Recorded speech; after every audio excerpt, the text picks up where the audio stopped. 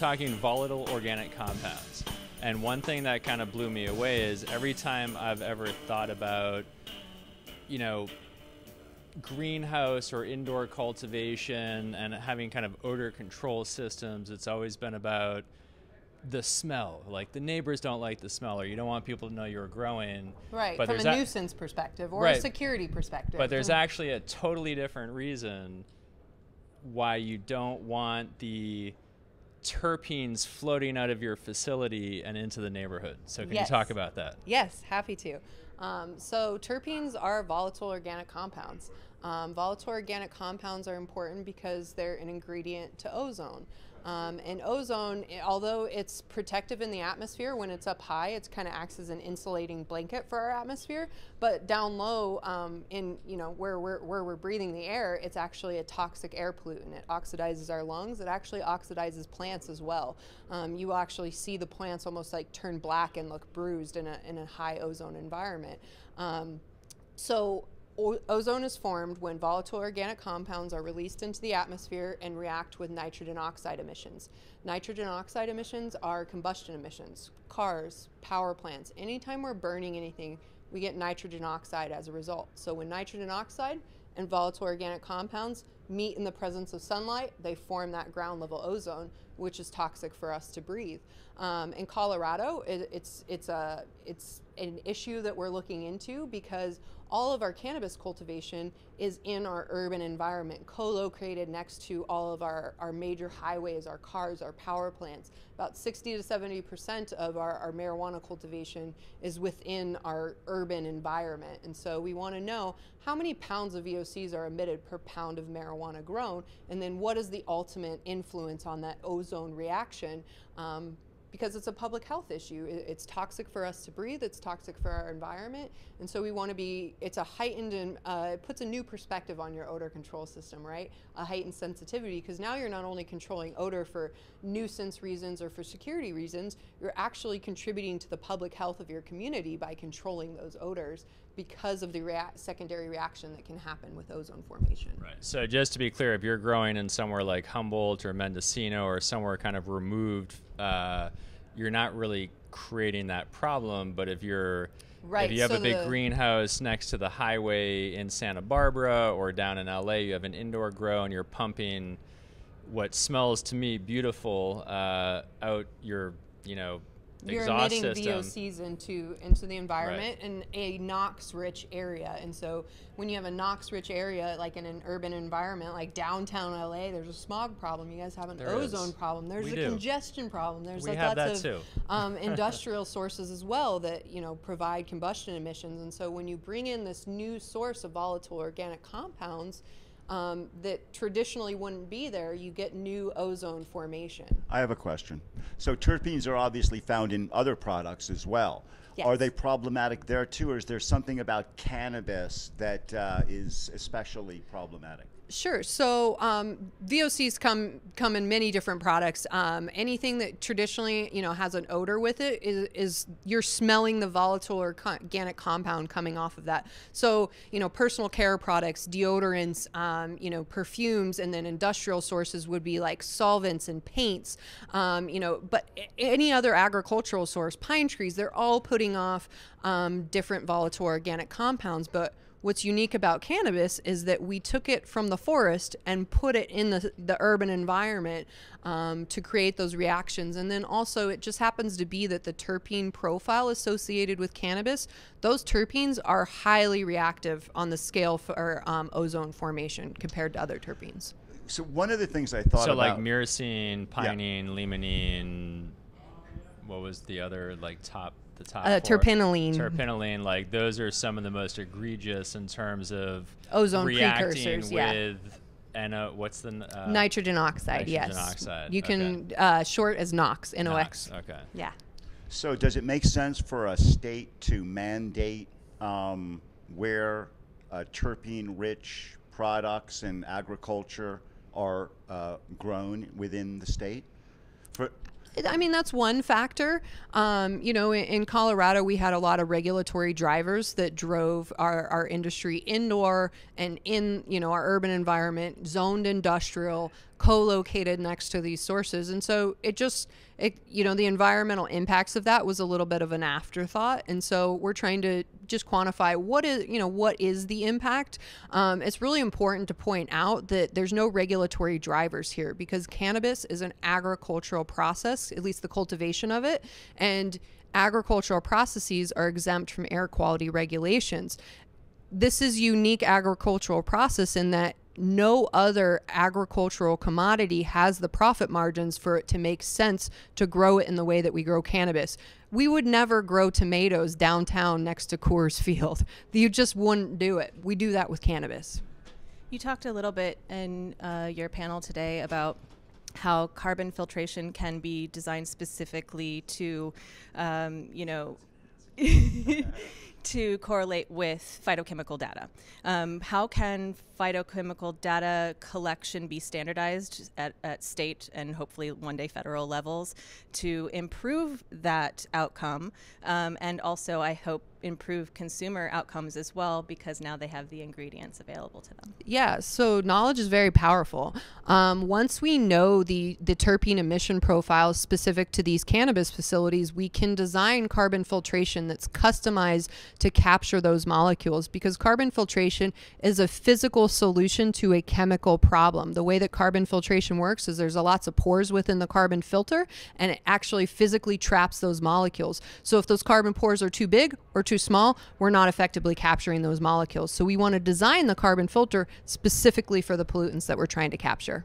And so in this case, those top 4 terpenes, they're each physically a specific size. So you'd have a carbon filtration system that had pores that were each of those sizes. So it's going to capture mostly Yeah, and it might 4. be, those 4 might have they might be in a family where it's even a similar size, where we're targeting that specific molecules, and very different carbon filtration for plant molecules versus, industrial sources of VOCs, like maybe an ethanol or something like that. Right. Okay, so now the other interesting thing we were talking about was the wine industry, and they're noticing kind of new terpene, like someone makes their Cabernet in Sonoma, and they're noticing a new terpene in their Cabernet that wasn't there before, and they're attributing it to cannabis cultivation. Yes, that is happening in the wine industry, and they're interested in my VOC research from that perspective, because they want to know what are the dominant terpenes coming off of cannabis cultivations, and are those dominant terpenes showing up in our final wine profile, and what is the consumer response to that? Do we embrace it as, only Santa Barbara wine has these cannabis terpenes in it, or do we fight against the grain there? And so that's something that the wine industry is having to adapt to. With this new influx of industry being co-located next to them. But then also from the cannabis, farmers' perspective, they're heavily regulated on what pesticides they can use, versus the wine industry is not. So you can see from, the transport, cannabis is transporting terpenes to the wineries, and then the wineries are transferring, pesticides to the cannabis Toxic cultivators. Chemicals in the other direction. It's really interesting because the beer industry, or parts of it, are embracing terpenes and actually putting them into creating new products that are terpene rich and killing it. Yeah. I mean, there's also cannabis products too, where people are adding terpenes, concentrated terpenes in to get different flavor profiles. Vape pens. Yeah, I had a really interesting lesson about extraction early on, because I was naive and thought, well, why doesn't everybody do CO2 extraction so we don't get those volatile organic compounds off of solvents? Someone had to educate me and tell me, well, with CO2 extraction, you're not getting the terpene profile extracted, you're only getting the cannabinoids. So that'd be akin to drinking Everclear versus a fine craft beer or a wine, where you're getting those flavor profiles. So I had to really shift my perspective to understand the consumer needs that are driving these processes. Peanut Gallery, any other questions? Or are you guys just so overwhelmed by these deep thoughts? Well, the one thing I thought of was that even if it's not regulated, the argument to get cultivation out of urban areas into rural areas or even farther out is a really strong one, and might counter the NIMBY effect that is really problematic in California. So many municipalities that are saying no to cannabis. If they could be incentivized, or they had a really powerful reason, which this is, these industries will, if they're in your area, it's a quality of life benefit. The environment benefits in a big way. So, I mean, that's one of the things that I thought about. I don't think it could be regulated, but one way or another, the production and in California, the patchwork system is just not working. Yeah. So that was one of the things I think the biggest lesson we can learn, collectively for the cannabis industry from Colorado is the willingness to be nimble and adapt our regulatory structure to the needs of the cannabis industry. Very early on, with us being one of the first regulated markets, all of our regulations were focused on safety, security, no diversion to the black market. The environment wasn't necessarily considered in that regulatory structure. And so now that we're, a couple of years into legalization and the house didn't fall down, so to speak, we can start circling back and finding efficiencies in our regulatory structure and working with the cannabis industry to still meet all of the needs of safety, security, no diversion to the black market, but in a more logical, sensible way. I think the best example of that would be, either the 50-50 waste rule, with plant mixing having to mix with 50% non-marijuana waste, which doubles our landfill footprint, or, from the packaging perspective of child-proof packaging. Yes, we want to protect our youth, but can we do it in a way that's not 5 layers of packaging? Could we manage to do it in one? And then maybe you don't need to package flour. Well, I also not going to eat it. I also like to throw it out there from an environmental perspective. Now, the public health side of the house doesn't like this perspective, but from an environmental perspective, we don't do child-proof packaging on alcohol or tobacco. Why cannabis? Or keeping it in the family and, focusing our efforts on creating hemp cellulose packaging that is far more sustainable. Yeah, we're starting to see advances in hemp-based plastics, certainly in Colorado, and they do have, they break down a lot quicker than plastics, traditional plastics. Well, and I talked to brands that are kind of making these packaging decisions because it costs more. So it's kind of like, does the consumer care enough to pay a tiny bit more? That's the question right now, at least. So before you go, is there research being done? missing your next? Well, no, I'm joking. Yeah, no, it's 5:20, so she has to go. But is there research being done to assess what the impact is of these terpene VOCs? Like, what are they? How much they?